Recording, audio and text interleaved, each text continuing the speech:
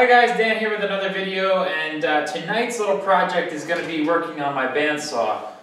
The pit lift is still in the motion. I'm just working on the logistics of it. The floor center drain being the biggest issue. I want to keep that, so I'm thinking about putting the lift over on this side of the garage. The only thing on this side of the garage is the power door, or power garage door motor, which I'll most likely just have to move over to that side so I get a better ceiling height, and then just start rocking and rolling. The only other consideration with this side of the garage is I have that side door right there. So I'm still working on that, but that'll get solved soon. So anyway, the other night I was cruising on Facebook Marketplace and I saw this little bandsaw and I couldn't pass it up because this is a older, it's a 1971 I think, Rockwell Delta 10-inch bandsaw, and I mean all the pieces were there, and the owners are really nice. But anyway, what I want to use this for is, instead of woodworking, which I do a little bit of, but not as much as I would do metalworking. So I want to tune this thing up a little bit, and in the meantime I want to convert it over to a metal bandsaw. So here we go. Okay, so if you look here, I mean it's covered in wood dust. Previous owner specifically used it for woodworking. And this is the blade that he included. It's a very small, I want to say 1/4 inch, maybe even smaller than that, wood blade. I mean, it cut fine, worked great, but this machine is capable of doing metal as well. But there's a few modifications that we need to make. So, let me just show you. On this back side here, this back pulley goes down and is driven by a belt by the motor down at the bottom. I think that you guys can see that about there. And so it had a 5-inch pulley on here, and it spun the blade relatively fast. So what I'm going to do is I'm going to add a pulley that's a 10 1/4, and that should hopefully slow down the RPMs enough for this pulley, which drives the blade.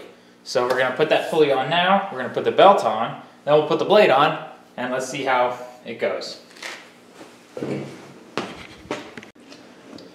Okay, so here you can see this is the previous pulley that was mounted like that. And this is a 5-inch pulley, V-belt pulley you'd see on like a lawn tractor or whatever, with a 5/8 center bore right there. This is a 10 1/4 pulley with a 5/8 center bore, and let's see, I mean it should in theory fit onto this spindle. Let's see, is there a flat spot or something? Better work it on a little bit. I'm wondering, maybe the shaft is a little bit damaged, or maybe this is just a little too small. So I'm going to take a little file to it and see if I can bring down maybe the size, get this pulley to slide onto the shaft. Now you might be asking why I went with the 10 1/4 inch pulley, and I really did use no numbers in this circumstance. Really what it came down to is I wanted to slow down the RPMs by a half. Being the old pulley is a 5-inch, the new one being a 10 1/4, so that gives you about half the RPM which it did before. And I think that, if it were to still be too fast, would be a good point for me to make some modifications down by the motor and put a larger pulley on there. Fortunately though, it worked out in my favor. I was now able to slide the pulley into place and then tighten down the set screw to lock the pulley onto the spindle.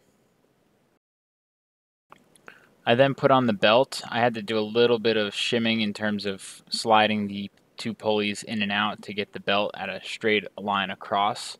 Then I just took the belt and I rolled it onto the top pulley, and you can definitely see it's a little too tight, but I'll upgrade the belt to a 66-inch. That should be just around perfect for where it needs to be.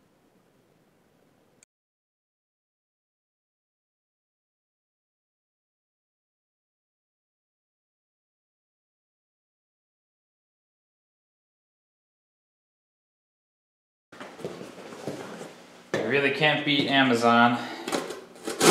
And I'm having parts and pieces literally next day. I love helping out the small hardware shop owner, the mom and pop shops, but when something you know is in stock, or the part is definitely there, it makes all the difference. Ooh, this is sharp. It just got me a little bit on my hand. Okay, let's open this up. This thing's gonna fly open like a slinky.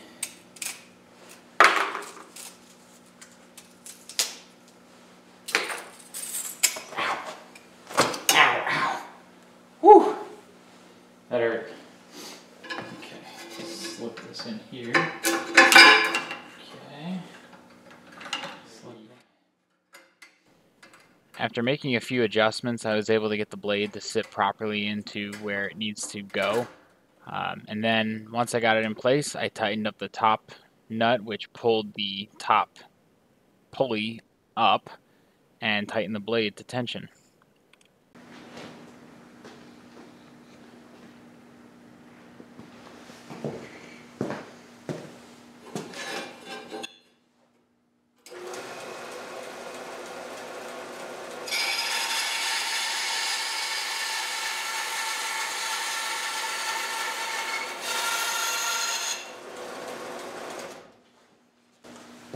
Okay, so you can see that last cut I just made was right there, and I've been running test cuts all night. But I am super stoked about this machine, just because the amount of time that would have taken me to cut that with a cutoff wheel would have been a few minutes, and you can see this buzzes through it in a few seconds.